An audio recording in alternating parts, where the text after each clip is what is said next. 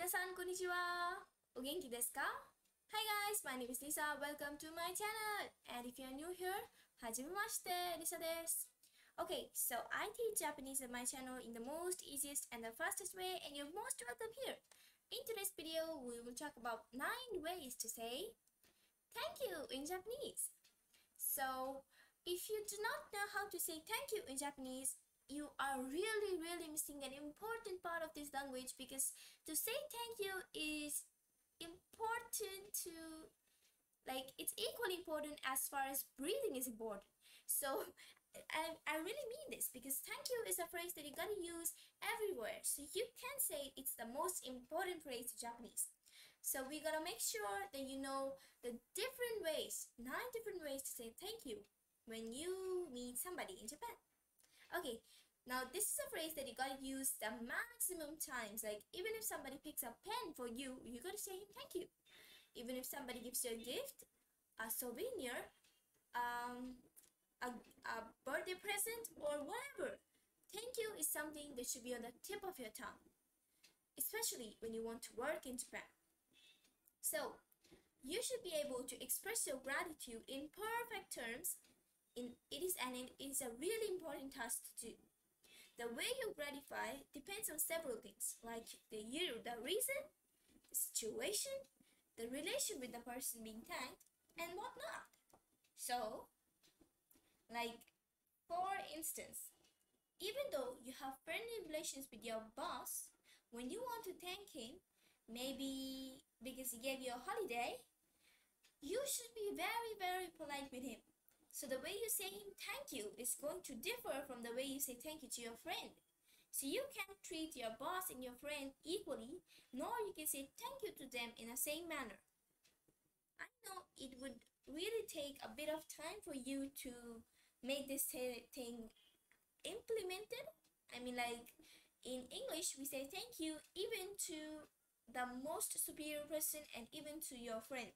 It is not like you treat both of them differently. But in Japanese, you gotta treat your boss extremely politely and your friend casually. Like, for example, when you're with your family or with your friends, you get casual, right? Or with young children or with extremely close people, you tend to treat them showing your closeness. But you cannot show your closeness to your boss. You rather prefer being distant. This is to make sure that you are enough polite. Anyway, so do you want to say thank you in Japanese? Before we start our lesson, please do not forget to subscribe to my channel to support me continue doing so, and share it with your friends who are also trying to learn Japanese. The first phrase, domo. Domo. Domo means thanks. You can say it to only your friends or somebody really close to you, because it's an extremely informal phrase, and you cannot use it for elders or respectful people like your teacher. Number 2, ありがとう. ありがとう. This is such a famous phrase, and I'm sure you have heard of this even if you have just started learning Japanese. ありがとう is a phrase that you can use to say thank you to your friend.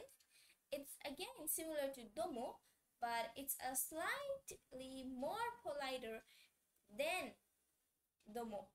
So yeah, you can use either domo or arigato when you're with your friends. So this is used when you want to say thank you for something good or helpful that has been done to you. So you can say to your friend for lending you a pencil, but you cannot use it for elders or for somebody like teacher or a boss. Number 3, domo arigato. Okay, now you are already introduced with 2 parts of this phrase. If I break it up, it's domo and arigato. We already saw what domo and arigato mean, right? Now when you put them together, the third phrase, developing as a combination of the first and the second phrase, is a bit more politer. Just remember, when you add domo, whatever it is, it becomes slightly more polite. Still, domo arigato is not perfect to be used for elders, seniors, superiors. So use it for your friends and family only. Number 4. Arigatou gozaimasu. Arigatou gozaimasu. This is again one of the most general and most commonly used phrase in Japan for saying thank you. Arigatou gozaimasu is a way to say thank you formally. So, yeah, here is the phrase, the first phrase that you can use to show respect as well as thank you for elders.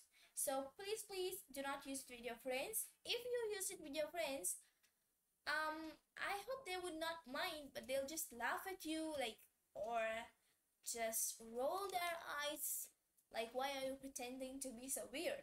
Why are you saying arigatou gozaimasu to us? Because with the friends, when you say arigatou gozaimasu, it shows your respect. And I think with the friends, we are more casual than respectful, don't we? We rather prefer being close with them than being formal. So that's what it makes difference. So do not use arigatou gozaimasu in order to stop being weird between your friends. Otherwise, they would just laugh at you. And I don't want that to happen. So you can say it to your teacher at the end of the lesson. Or you can use it for a boss also. Number 5. Arigatou gozaimashita. Arigatou gozaimashita. We right now saw the phrase number 4, which was arigatou gozaimasu. Now, the past tense of arigatou gozaimasu is arigatou gozaimashita. So to make the past tense in Japanese, we just convert the last mas into mashita. So wherever you see mashita, it's probably the past tense. So this is the past tense of thank you. Now, it is not so important to know because you can simply say arigatou gozaimasu even in case if you want to say arigatou gozaimashita. These two phrases are extremely similar and do not make much of difference. But arigatou gozaimashita can be used to write a thank you letter, or it can be used for somebody that did good to you in the past. So something good is done to you already in the past. So that's when you gotta use arigatou gozaimashita. Okay? Are you getting it? わかりますか? Anyway, phrase number 6. どうもありがとうございます. Okay, so I think now you are much introduced with this phrase again because we already saw domo separately as a phrase number 1 and arigatou gozaimasu as a phrase number 4. So when you put this together, it becomes domo arigatou gozaimasu. As I previously said, when you add domo to anything, it becomes more polite. So domo adds to your politeness. Domo arigato means thanks a lot. So similarly, arigatou gozaimasu, when added with domo in the front, means thank you very much in a polite and formal way. So simply arigato is casual. When you add domo, it becomes slightly more polite. In the same way, arigatou gozaimasu is formal, yet when you add domo, it becomes even more formal. So domo arigatou gozaimasu is probably one of the most polite way to say thank you. Okay, next, phrase number 7. すみません. すみません. Some people also say it as すいません. There is just a change in pronunciation, but while writing, you have to write it this way only. Now, you might be thinking that Sensei, すみません means excuse me or I'm sorry. Then what do you mean by すみません as thank you? I mean, like, yeah, you are correct. It does mean thank you, but it also means excuse me or I'm sorry. Strange, isn't it? Yeah, I understand for a foreign speaker, a single phrase meaning 3 things is a kind of weird, but you will understand why it is so now. Now you can use すみません to thank someone when you want to acknowledge the trouble that somebody has taken for you. Now for example, if I brought a souvenir for you, For example, let's say I went to Switzerland and bought a wristwatch for you. So you are extremely happy, but you say, "Oh, sumimasen." So why do you say sumimasen here? Because you feel that it was a trouble for me to bring this all the way to you. And I took trouble for you. So you're acknowledging that I'm so sorry that you have to take so much of trouble for me, just for my benefit, isn't it?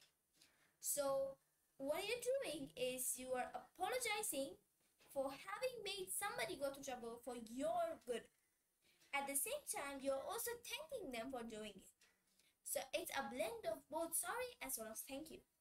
Now, it doesn't actually matter whether you asked for it or not. This is a form of politeness. Osoraimasu. Osoraimasu is another expression for thank you in Japanese. Now, this is something that you'll not see casually, like this is not something that we use every day.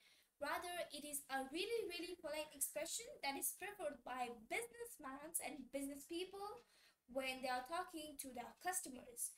So it's an extremely polite one, and it's often seen only in business meetings. So tend not to use it in daily life. Now, just like sumimasen that I mentioned earlier, osoraimasu is used to thank someone whom you want to acknowledge the trouble that somebody has gone for you. So take osoraimasu as a very, very polite version of sumimasen. So you might be going off like, what? There are so many levels of politeness in Japanese, and I'm like, yep, there are, because we care whether we not hurt a person by pretending to be less formal. So there are a variety of formalities. The higher you go, the more polite versions you get for different phrases, like arigato, arigato gozaimasu, sumimasen, osoraimasu are in an increasing order of the politeness. Now, you shall not use osoraimasu with your friends or with your family members, because this is a really formal phrase, and as I said, it's seen only in business meetings. But if you use it to thank your customers, your bosses, or even strangers, you're guaranteed to leave quite an impression on them. So note it down. So that's all for this lesson, and I hope you enjoyed this one. If you did, before you go, do not forget to subscribe, share it with your friends who are also trying to learn Japanese, like this video, comment below and let me know. Now, I'll see you next in the next video. What did I say? Okay, mata ne! Bye bye!